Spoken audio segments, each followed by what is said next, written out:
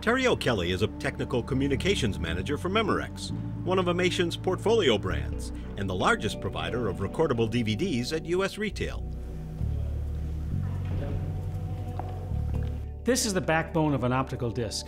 It's just a clear piece of plastic with millions of pits molded into it from the center in a spiral pattern working their way to the outside edge of the disc. It's not really legible at this point though, not until we put a mirror layer behind it. That allows the laser to shine its light onto the mirror, have the light bounce straight back to a sensor. That becomes a digital 1. However, if the laser light hits the edge of a pit and scatters, the light does not go back. That's a digital 0. All light is visible energy. All that energy appears in the colors of a rainbow. At the low end of the spectrum are the red colors with their long wavelengths. As we move higher into the region towards the blue and the violet sections, we get higher frequencies and much smaller wavelengths. Red lasers with their long wavelengths work perfectly well with the relatively large pits that appear on CDs. We need ruby red lasers for the slightly smaller pits that appear on DVDs. For HD DVD and for Blu-ray, we need the smallest wavelengths possible to fit in the smallest pits possible in the disc. That's why the lasers for these discs are blue-violet. The precise work of manufacturing blue laser media is something you'd probably expect to see at a factory in Asia. And in fact, close to 90% of all blue laser media is made in Taiwan and Japan. India manufactures nearly all the rest. Those factories have built multi-million-dollar production lines, each capable of producing either Blu-ray or HD DVD. But inside IMATION's Discovery Center, in a space about the size of your local Gap, resides the world's only modular manufacturing facility capable of producing all 4 recordable blue formats. And it's also the only place in the Americas where you can see blue discs in production. In 2005, IMATION invested over $10 million in advanced optical products. Of that investment, most of it went to the development of HD DVD and Blu-ray technology. In our modular manufacturing facility here at IMATION, we have 7 major pieces of equipment. Of those 7 major pieces of equipment, 5 of them can be used on either Blu-ray or HD DVD. So it creates very flexible manufacturing capabilities. But what gave IMATION the confidence to invest so heavily in this new blue technology while many other optical media brands have opted to purchase their inventory from overseas manufacturers?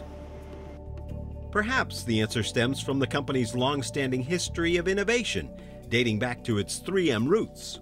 At 3M, we were working on developing a new class of light emitters. We wanted to develop a device that was going to emit a color of light that was never emitted before from semiconductor devices.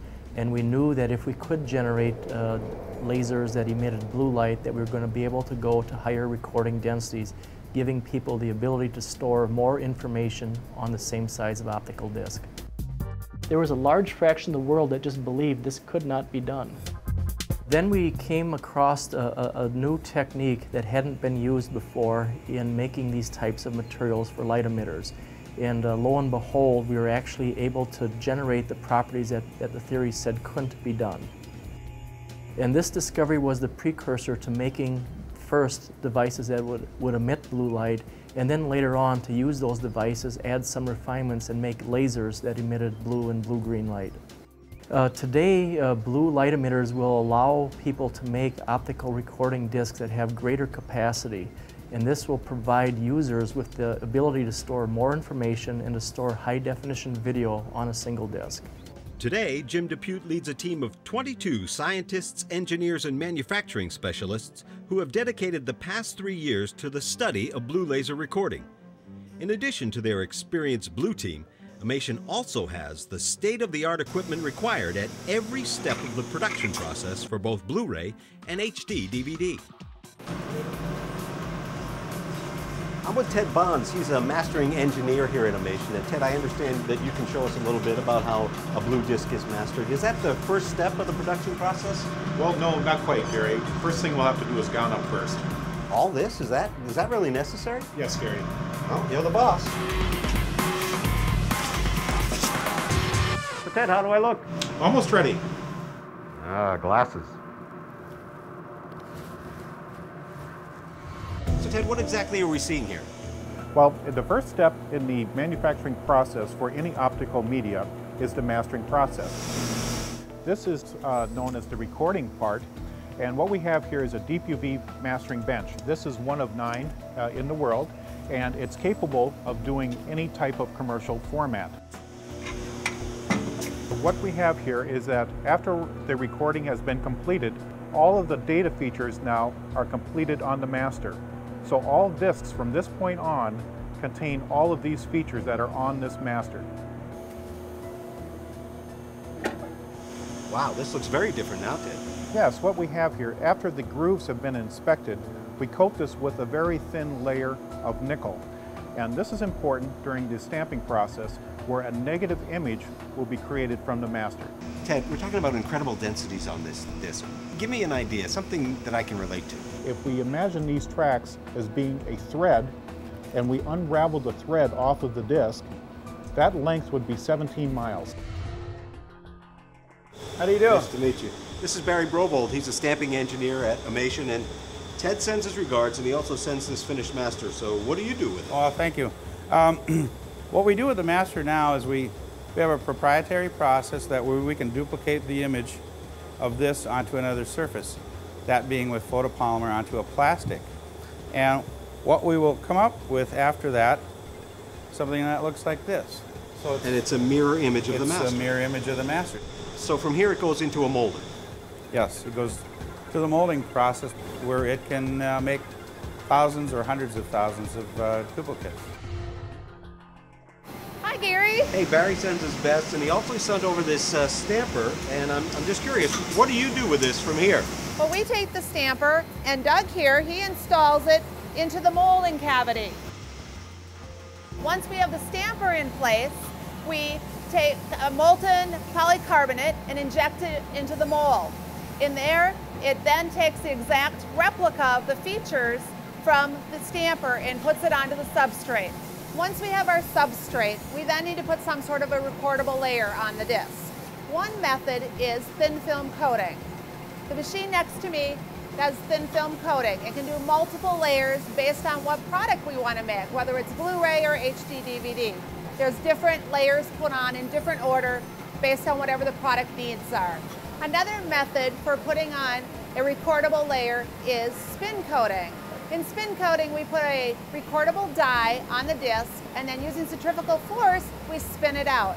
The next step in the process is a metallization process. In that process, we use sputter coating to put a thin layer of metal onto the disc for reflectivity. Now that we have our coated discs, the next step in the process is bonding. For bonding, what we are doing is taking the disc and we put a thin layer of adhesive on with a spin coating process. After that, we take a dummy disc and we place it precisely on top of the coated disc with the adhesive on it. Once it goes into the vacuum chamber, all the air is removed. The next step is to go into the UV cure. For our HD DVD disc, after the disc has been bonded, we now have the recording layer sandwiched in the middle of the disc. For Blu-ray, the recording layer is sitting just below the cover layer, which is very close to the surface of the disc. Some discs require initialization. Initialization process is where a laser crystallizes the recording surface of the disc. The crystallization process converts the recording layer of the disc, allowing it to be written to by the laser in your drive. What makes the blue optical technology uniquely different from other formats is the capacity, random access capability, and volumetric storage capability of the media, along with the open format and the fact that it's a standard format. It just represents a tremendous opportunity for professionals and business people for storage. And that capacity can be used for video, for example, with the new high-definition camcorders that are coming, or set-top recorders in the future that are going to be recording high-definition programming from either cable or over the air. We're in a good position to lead in this area because we have been involved in optical technology for more than 25 years. We were there when video disc was created, and we've been involved in optical since that time until the present. So we understand optical disc technology like many